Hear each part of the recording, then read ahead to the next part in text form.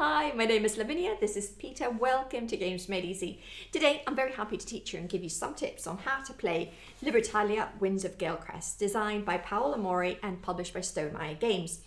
I like how all the players start with the same cards to play, and as the game evolves, each player develops its own strategy to win. It's a 1 to 6 player game, but at 5 or 6 players, Libertalia is as cutthroat as any pirate game should be. If you enjoyed this video, consider subscribing and clicking the like button and the bell to get notified when I post new videos. It helps a lot.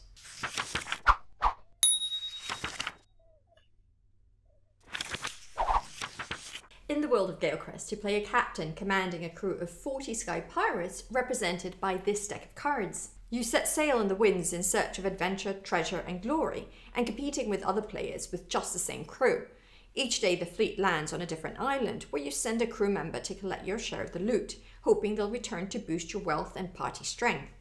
The game takes place over 3 voyages, with the first voyage being 4 days, the second 5 and the third 6 days. At the end of the third voyage, all the gold and loot is tallied, and the player with the most points, the richest pirate, wins the game. To set up the game, start by placing the board in the middle of the table and pick a side. You have the calm side and you have the stormy side, but for your first few games I recommend going for the calm version. Today I'll explain a 5-player game. The setup is the same for 3 to 6 players, but a little bit different for 2 players and solo games. For the first voyage, randomly place loot tokens equal to the number of players for 4 days. Then each player picks a color and collects all its player components in that color, which will be the crew, the chest and the graveyard. This area will represent your ship. The deck of 40 cards represents the crew. All players have the same deck. Make sure all players keep their deck in order and do not shuffle it, as it makes the game faster. Put your chest at 0 and place it in front of you. Place your graveyard board face up in front of you. The space in front of you on the table is your ship. The island is this section on the main board. This is the reputation track. Randomly place all the reputation tokens on this track and distribute the amount of gold corresponding to each player. You use all the reputation tokens. It doesn't matter how many players are playing, you always use all 6. Gain doubloons equal to the number shown on the reputation track. Everyone should be able to see at all times how many doubloons you have. Now you're ready to start playing. The first player will shuffle the deck, and at the start of each voyage, we'll pick 6 cards. All the other players will pick the same cards. Now that everyone has the 6 cards they need for the voyage, they can start playing each day at a time. Start by picking 1 card from your hand you want to play that day. Once the players have picked their card, you place it face down, you wait until everyone is ready, and then you reveal at the same time. The cards are placed on the island, this track, in ascending order from left to right. If cards have the same number, they are ranked matching the position of the players on the reputation track, so players with lower reputations have their cards placed further left. Keep in mind that during the game, you can move reputation up or down. When you gain reputation, either with a barrel or some cards, you move the token to the right, keeping the other tokens in their respective order. If you lose reputation, you move towards the left. If you're already at the end of the track and need to gain or lose more reputation, then either gain or lose doubloons accordingly. Now let's look at the cards that we've placed on the island track board. They'll be activated in 3 phases: daytime, dusk and night. During the daytime phase, resolve the cards with the sun icon, starting with the leftmost and proceeding to the right. Only activate the cards with that icon and follow the instructions of what the card does and move to the next card. For example, nothing for these 2 barkeeps. This bodyguard discards all the saber and hook tokens of this day. So here he gains 4 doubloons for these 2 sabers. There's nothing left for this bodyguard, and this armor doesn't activate during the day. Once daytime is finished, we will proceed with dusk. But this time it will be the other way around. We will start with the rightmost card and move all the way to the left.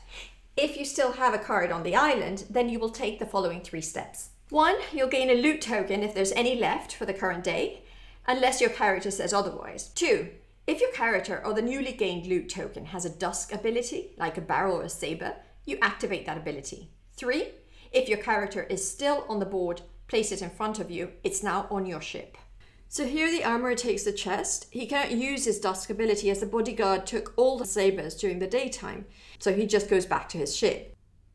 The white bodyguard takes the barrel and gains 1 reputation, but instead gains 1 doubloon as he's already at the end of the track and goes back to his ship. The blue bodyguard has no choice but to take the relic and goes back to his ship. The 2 barkeeps collect nothing and also go back to their ship. Once we're done with dusk, then we proceed with the night. All players can resolve this at the same time. If you have characters in your ship with night abilities, activate them. If you have more than one, you pick in which order you want to activate them.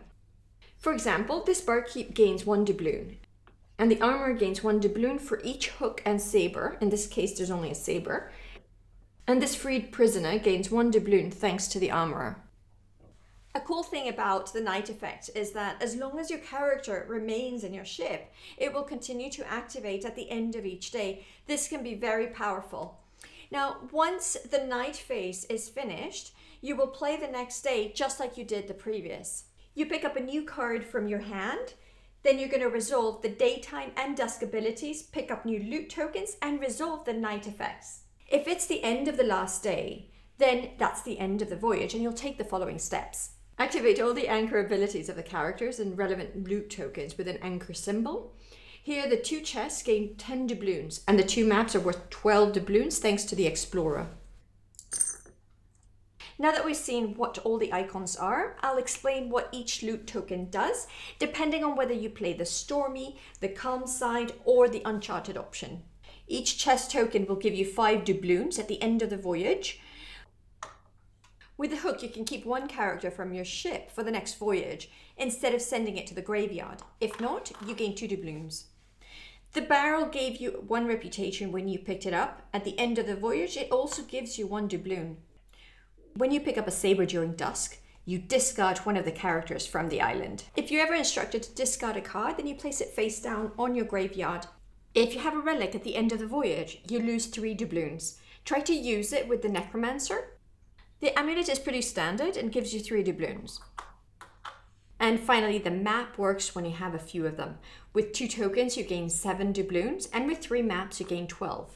On the stormy side, everything takes on a darker tone. Now you increasingly need to see what other players are collecting and balance even more the synergies between your characters and the loot tokens available. This side of the chest still gives you doubloons, but you'll gain even more if you have map tokens.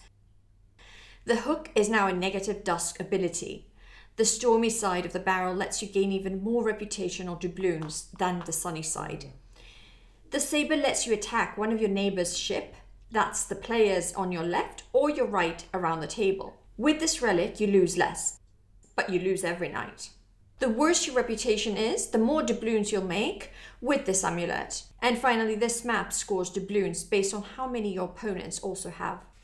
After you've played a few games, you can move on to uncharted maps. Take these 7 cards, shuffle them, and place them randomly for a mix and match of stormy and calm effects. One more thing to keep in mind, although for most abilities you can play them in the order you want, you can never game the order to have fewer than 0 doubloons. So here you cannot lose 6 first, you first need to gain the 10 before you lose the 6. Also during the voyage, whenever you gain or lose doubloons, you will use the coins. Do not touch the chest, that is only used at the end of each voyage. At the end of each voyage, you add up all your doubloons, add them to the dial. Now that they are in your chest, you can never lose them. Return the coins you gained in that voyage to the supply. Then discard your loot tokens and those unclaimed back to the bag. Send the characters in your ship to the graveyard, unless it says otherwise. If you still have characters at the end of the first and second voyage, then you keep them. That way, the hand for the next voyage will be slightly different than the other players. Now, the first player picks a new set of 6 cards for the second voyage and add them to those you kept from the previous voyage. Place new loot tokens for each day, still 1 per player for each day, but 5 days for the second voyage. At the end of the 6th day of the third voyage, the game ends and you'll resolve it the same way you did the previous 2 voyages. Players compare the value of their chest. The richest player wins. In case of a tie, it will be the player with the highest reputation that is declared the winner. Now, my tips to win at Libertalia are, if you can, try to get a high anchor character on your ship early on. It will pay off. It's very frustrating to have characters kicked out of the island before they can act. Try not to lose important ones. This is a game where you benefit greatly from card combinations. Find some favourite ones as you learn more about the game. Plan which card you'll want to play first or last. Also, which card you may want to keep for the next voyage. It's a brutal game, and other pirates are there to get you. Try to remember what dangerous cards your opponents still haven't played. We all play the same cards, we all see what loot is for the taking, what's the reputation, so anticipating correctly what others will play is how you'll win this game. So that's how you play Libertalia Winds of Galecrest. It's a fun game, ideal for players who want to have a solid go at each other for about an hour. And I think the more players there are, the merrier it gets. If you've enjoyed this video, like and subscribe, and if you enjoy my content, consider supporting me on Patreon. The link is right here. We'll make more games easy soon. Bye now.